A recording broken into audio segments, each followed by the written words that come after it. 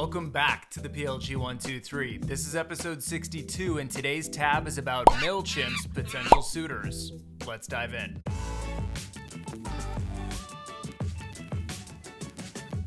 Okay, so a few weeks back in the PLG123, I talked about reports that Mailchimp was putting itself up for sale.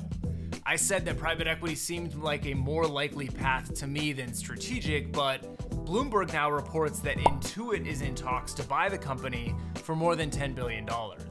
This is definitely a surprise to me, as Intuit was not on my radar screen at all for this deal before.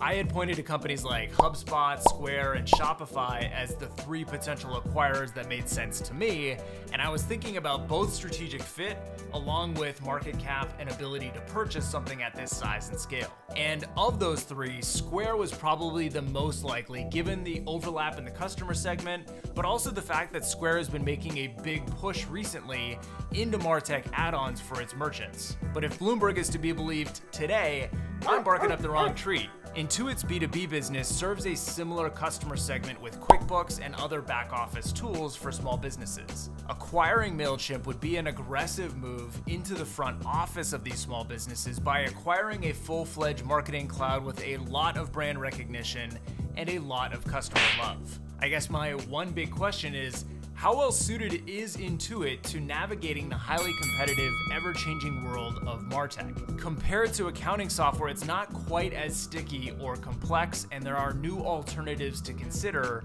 almost every day. Well, that does it for today on the PLG123. Make sure to follow me and tune in tomorrow for another new tab.